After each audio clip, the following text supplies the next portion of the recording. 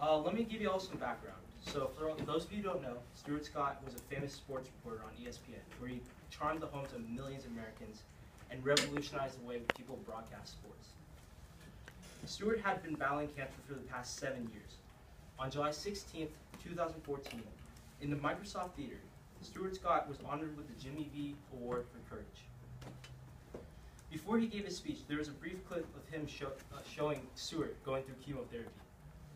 With the crowd on the verge of tears, Stuart went on stage with thousands of athletes, co-workers, and celebrities applauding him.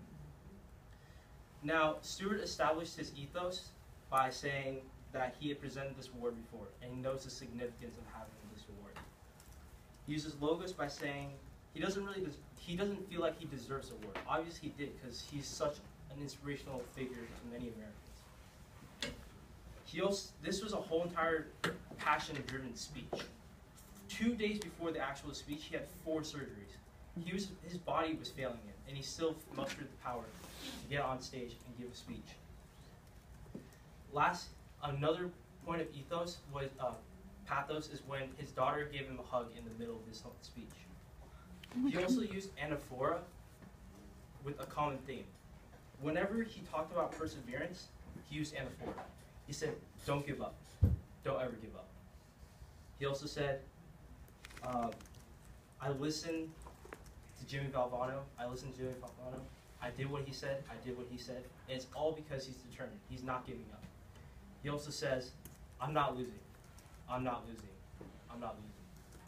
And he passed away January of last year, but his lasting impact for the cancer community is everlasting. So I'm going to be reciting his award speech for the Jimmy V Award for Courage.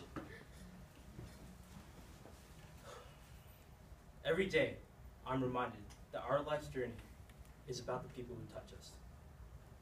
When I first heard that I was going to be honored with this reward, I was speechless, briefly. I presented this award before. I watched in awe as Kay Yao and Eric LeGrand and all these other great people have graced this stage. And although intellectually I get it, I'm a public figure, I have a public job, I'm battling cancer, hopefully I'm inspiring. At my gut level, I really didn't think I deserved this award.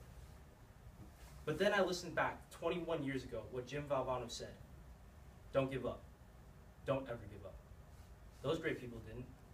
Coach Valvano didn't. So to be honored with this reward, I too have the responsibility to also never give up.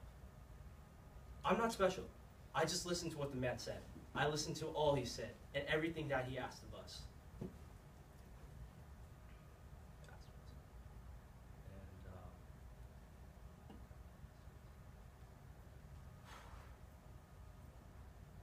I also realized something else recently. You might have heard it in the piece. I said, I'm not losing. I'm still here, I'm fighting, I'm not losing. But I gotta amend that. When you die, that does not mean you lose to cancer.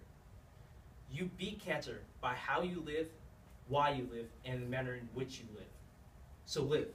Fight like hell. And when you're too tired to fight, lay down and let someone else fight for you.